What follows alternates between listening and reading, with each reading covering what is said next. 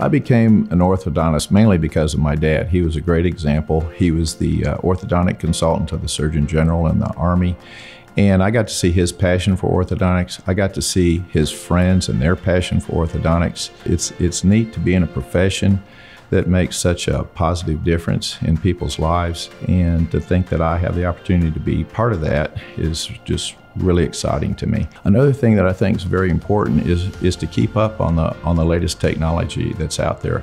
We've got the 3D imaging that gives us a better picture of all the teeth, and we can look at that in a 3-dimension. We also have the digital scanner, so instead of taking those goopy impressions like we used to, we can just digitize the patient, and it's a lot more pleasant experience. Dr. Wentz creates an atmosphere of accommodating everyone in every way.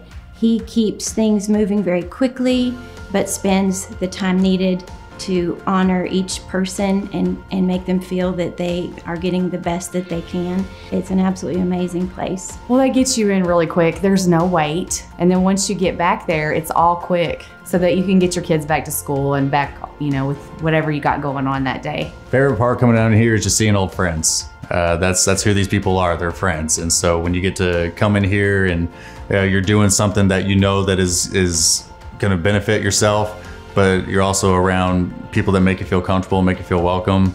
It's a good feeling. The culture is really the patient comes first. And what Dr. Wentz has always said is the patient leaves happy. And that's what we try to do. We facilitate that in every way possible, that the patient leaves happy. Orthodontics is what we do, but I think even more important than that is our purpose and our why behind how we do it.